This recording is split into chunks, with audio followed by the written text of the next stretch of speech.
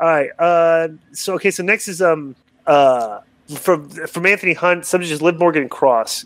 Greetings. Thanks for reading my email. Watch SmackDown, and one of your emailers called this correctly. Oh, he's talking about Jared. What's his name? Avia. It felt different. Fans were booing her like they want her to be a heel. This is very interesting. I can see Rhea Ripley and her joining forces. Your thoughts? On to Cross. He shocked McIntyre, attacked him, pointed at Reigns. You think there's a change of plans that he's the guy to beat Roman? In conclusion, how would you book Cross versus Reigns? And also, why would WWE want Liv as a heel Conan? As a heel? Conan called it, and Vince is still running the show, and that's from Anthony Hunt. I do not think Vince is running the show based on Cross coming. Like that's definitely I think Hunter and them are running the show because there's no way they would have brought Cross back and Loomis too. Put him in the spot.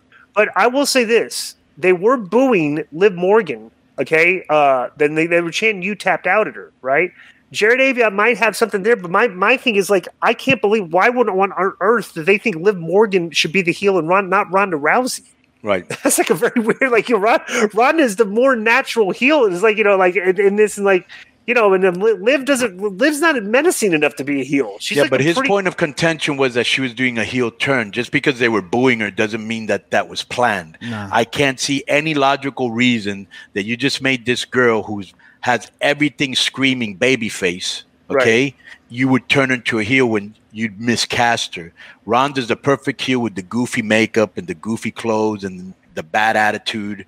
I still don't believe it. I don't think that was the plan or that they're going to turn her. Yeah, I think it's a possibility. She did have a line this week though. I didn't think that promo that she cut last week was thing, but the one she cut this week where she said that she tapped out, after Ronda got pinned, which wasn't what happened. And she got and stuff. So I don't know. I think it's what, like I said, if this whole thing is designed to keep Ronda babyface, I'm not into this. You know what I'm saying? It's like, right. I don't know.